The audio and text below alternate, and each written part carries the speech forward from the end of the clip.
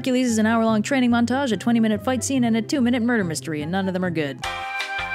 Dwayne "The Rock" Johnson stars as Hercules, the super strong demigod we all know, and just kidding, this Hercules is a mercenary who doesn't believe in mythical things like centaurs or gods and only leans into the son of Zeus story because it gets them more jobs. In spite of this blatant lie revealed premise, he's still a super strong noble paragon and all-around good dude who just wants to live a nice quiet life. He's accompanied by a ragtag crew of misfit heroes that share nothing in common with their mythical counterparts aside from name and gender, featuring his childhood friend Autolycus, a knife-happy snarker who learns that the real treasure was the friends they made along the way, and also all the gold, the seer Amphiaraus who's really stoked to die and then doesn't, his nephew Iolaus who is immediately no homoed on introduction and spends the entire movie telling the classic Hercules myths and getting made fun of for it. Tydeus, a traumatized nonverbal berserker and probably the best character, most likely because he doesn't talk, and Atalanta, who spends half her dialogue insulting men by calling their dicks small. No woman I know thinks about dicks that much. Directed by Brett Ratner, what a surprise.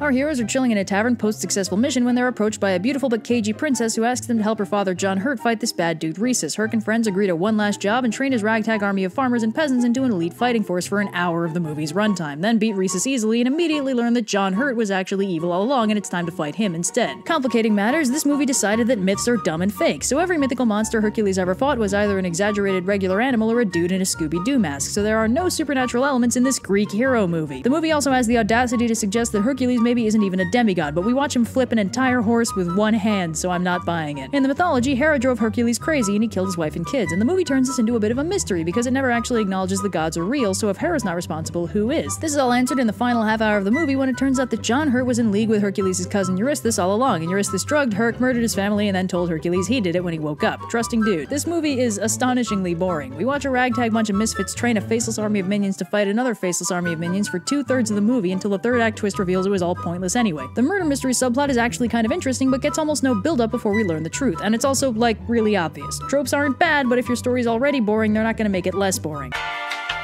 There's this one scene where Hercules wakes up in a bit of a daze, goes out to survey the battlefield, and sees the bodies of his family being eaten by Kerberos. He freaks out, grabs a spear, and charges, and the vision fades, revealing itself as a hallucination. Hercules is very shaken, and as he's processing what happened, his nonverbal berserker buddy quietly lays a hand on his shoulder in solidarity and understanding. A moment of beautiful visual storytelling and shared vulnerability between two very broken people, one visibly broken, the other only stoic under a facade. This scene is really, really good. Also, Ian McShane is hilarious.